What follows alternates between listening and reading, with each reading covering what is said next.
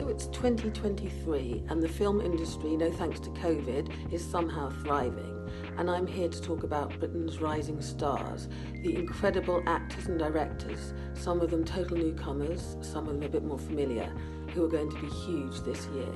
So let's start with Marisa Abela, who's just been cast as Amy Winehouse in the Amy Winehouse biopic Back to Black. Some of you will know Abela as Yasmin from the HBO series Industry.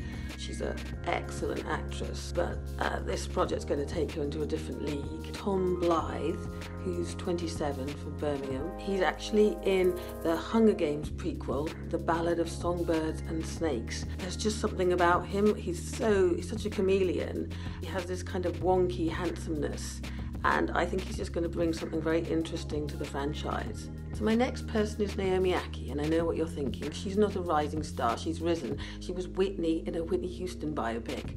But I think what's so exciting about Akkie's career is the way she's gone from being a supporting actress to the main attraction.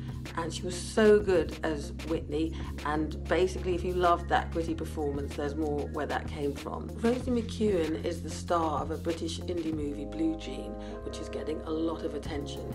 She is absolutely fantastic as a sports teacher in Thatcher's Britain, who is out to her friends, but in the closet at school.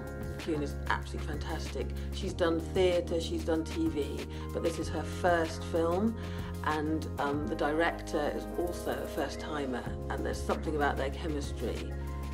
It's really thrilling to watch. So Charlotte Regan is the only director on my list. I love the sound of this woman. She's 28 years old. She's a Londoner who was brought up by her mum and granny, and she started out making videos for rap artists. She's just gone from there. She made a short with Harris Dickinson, Triangle of Sadness, and they've collaborated again on Scrapper, which is just about to show at Sundance. Obviously, lots of people in high places have spotted Regan's talent. Her shorts have won lots of awards, but this is her first full-length film, and it sounds like a doozy.